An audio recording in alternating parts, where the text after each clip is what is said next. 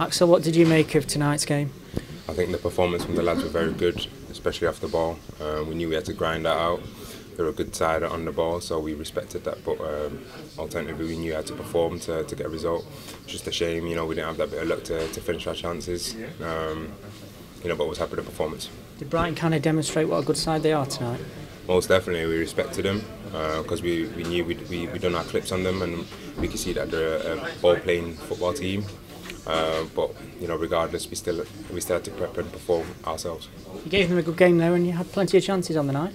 Most definitely, like I said, just if we had a bit of luck and it ended up at the back of the net, it would have been a different story because it was given 110%. You could see the lads all trying and dying, but it wasn't to be. Did you think your chance was in the second half?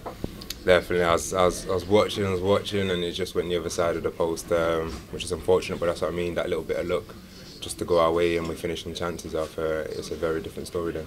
75 minutes for yourself tonight. What did you make of your own performance? Yeah, I was just happy to be back. Getting dusting off rough edges, and just building from this now and going forward. How do you feel now? Do you feel better for it? Most definitely. No matter what kind of condition you can never replicate a game. So I have to expose myself to as many games as possible to get back to top condition. Do you feel ready to go again on Saturday against Sunderland?